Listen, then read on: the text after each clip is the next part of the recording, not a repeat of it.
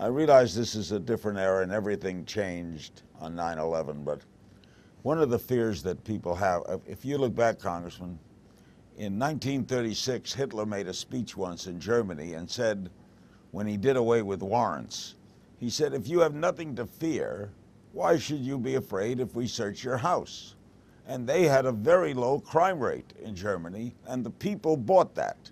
Well, we have nothing to fear, let them search his house. There is a danger now, it's a different time now, but don't you fear that danger? Absolutely.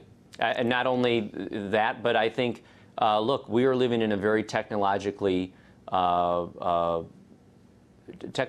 society now, and the flow of information, really with the stroke of a few keys and an enter button, much of your life, from information on your credit card and where you buy your goods, to who you communicate with online, to the information in your smartphone, that information is very sensitive to who you are as a human being and your privacy. And those rules, the great thing about our country is that regardless of your faith, regardless of your political beliefs, regardless of decisions you make in your personal life, we believe in that liberty, that freedom. And the minute somebody can start tracking you and knows all of that personal information about you is when you really start to give up the freedoms that have made our country so great. And certainly when you have bad actors in government, as we've seen just recently in some of the agencies, the more government knows about you, the more they have their fingers on what you do, the more harm that they can ultimately cause you. It's very scary.